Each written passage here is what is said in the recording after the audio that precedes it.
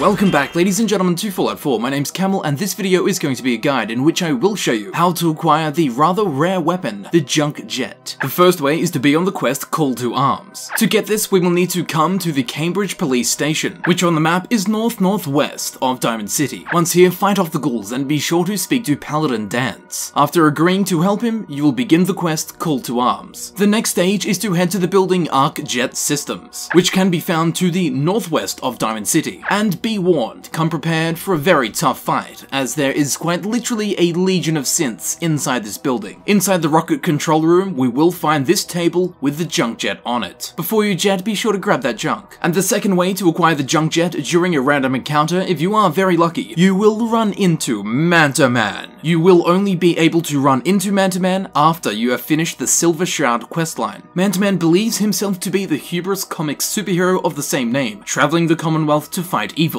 And because the Junk Jet cannot properly be used by NPCs, Manta Man is unable to equip it and is reduced to fighting with his fists if attacked by enemies while wandering the wasteland. As a result, despite his above average health, he tends to fare extremely poorly in combat. So if you want the Junk Jet, be sure to kill him, or do some tricky stuff with pickpocketing. As always, I have reduced all of my character's special attribute stats to 1. I also have no bobblehead, perk, or magazine effects applied to my character. What this means is we will be seeing the absolute minimum base stats of the weapon. So let's get straight to the modding. We're going to be adding the long barrel, which gives it superior range and sighted accuracy, better recoil, and poor hipfire accuracy. Secondly, we're going to be adding the recoil compensating stock, which grants us exceptional recoil. We will be throwing on the gunner sight to get better focus and sighted accuracy. And lastly, for the muzzle, we can either add the electrification module, which adds 15 electrical damage to each shot, or what we're going to be going with is the ignition module, which adds 16 fire damage to each shot. So now that we have modded it out, we have the Flaming Junk Jet. It has a base ballistic damage of 40, a base fire energy damage of 16, its fire rate is 20, its range is 203, its accuracy is 84, its weight is 39.9, and its value is 520 caps. Now when reloading, all you need to do is take it out and click the reload button. This will bring up a special Junk Jet reloading menu. On the left we have your inventory, and on the right we have what is loaded into the Junk Jet. And in the middle we have a little spinning hologram of the item that you're going to be putting in if you so choose. What is very nice is that underneath the picture of the item, it tells you what crafting materials you would get from that item. So before using something very valuable as ammunition, you can decide not to because it might have some very valuable crafting materials in it. So now the Junk Jet, which could have been renamed the United Airlines, is a little bit similar to the rocket launcher. The Junk Jet fires any junk item loaded into its hopper, such as a wrench. Items must be loaded in manually, as we know, and fired items can be picked up after being shot, making this a ranged weapon with, theoretically, unlimited ammunition. It also has no hard limit to its magazine capacity. There does not seem to be any container limit, but the contained junk items still count towards your entire character's weight. Therefore, the practical ammunition capacity is highly subjective, and it is only dependent on how much weight in your junk you are willing to carry. But because of this very unique loading mechanism, it essentially has the same mechanics as the legendary effect Neverending, because you can fire the weapon indefinitely without any reload needed until the hopper is exhausted. The ammunition counter will never show more than 900 no matter how much is loaded into the hopper. The damage per shot and damage per second values are uncertain, as the Junk Jet does more damage if the shot is charged for approximately 1 second. It is currently unclear whether the 40 damage is the base damage per shot or the charged damage, although with my excellent Fallout intuition I would believe that that 40 is the normal uncharged shot damage, and that the charged shot would be around double the damage. Now the range limitations on the weapon are largely irrelevant, as projectiles follow a parabolic trajectory, dropping significantly beyond effective pistol range. This makes the weapon impractical for long-range fire, unless you the player are talented enough to lob shots and still hit the target. One very effective strategy for the Junk Jet is to use a common light item. Steel works well, as you can quickly refill by scrapping near worthless weapons at a workbench. Another strategy is to use something with zero carry weight, such as pre-war money. So although the Junk Jet currently weighs 39.9 pounds, provided you use weightless junk items as ammunition, in survival mode this might be a viable weapon, although I truly don't think so. The Junk Jet is really just a bit of fun in the true Fallout style. A goofy weapon doing goofy things. With a base damage of 40, it's not too impressive. With its massive weight and potential massive ammunition weight, doesn't really make it too appealing for strategic use. However, this gun, as you've probably witnessed already, is quite buggy. In practice, items will about 10% of the time be lost upon contact with the enemy as they are no longer interactable. This sometimes results in flung items floating in the air with no support, unable to be picked up or moved, as they are now static meshes and not actual items in the world. So if you did plan to use this weapon and then pick up all of your ammunition shot, then this might change your mind. It might come in handy if you're, say, at your settlement and it's being attacked, and you run out of all other ammunition and you can pick up the junk jet and start shooting cat balls at the enemy. In a very strange and Fallout-esque specific scenario like that, sure, the junk jet might be useful. But in every day out in the wasteland trying to survive, worrying about every milligram that you're carrying, the junk jet is not your friend. And sadly, as some of you may have been hoping, although this weapon does shoot junk, it cannot be loaded with my humor. And here it is, the junk jet in action.